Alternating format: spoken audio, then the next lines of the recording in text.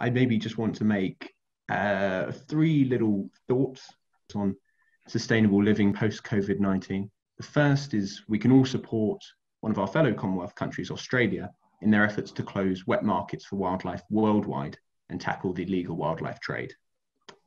And I think that's also going to have huge benefits for human health, and particularly in terms of future zoonotic pandemics, potentially.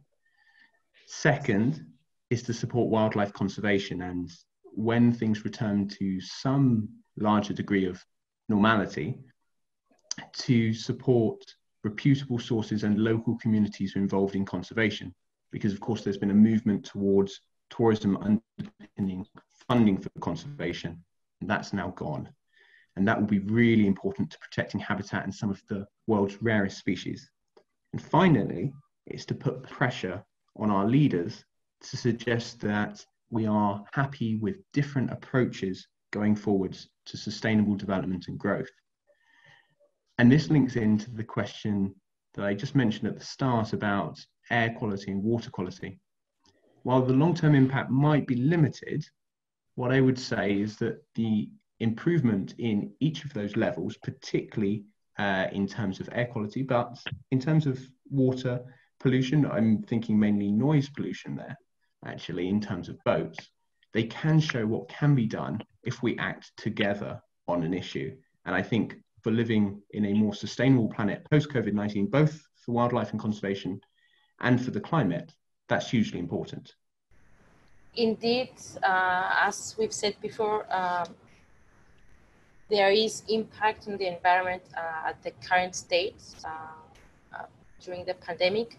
It will last a bit after everything goes back to normal, in quotes, but it won't be lasting for long.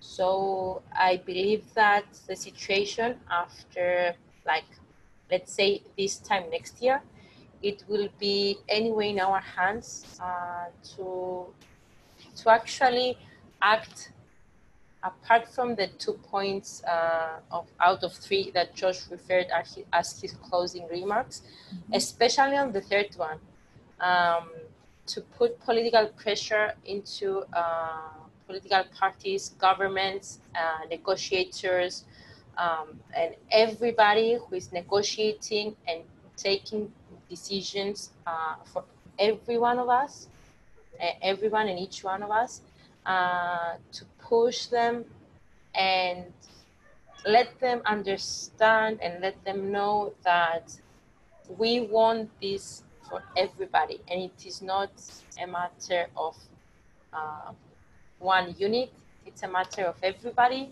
and that all the world wants to see this happening.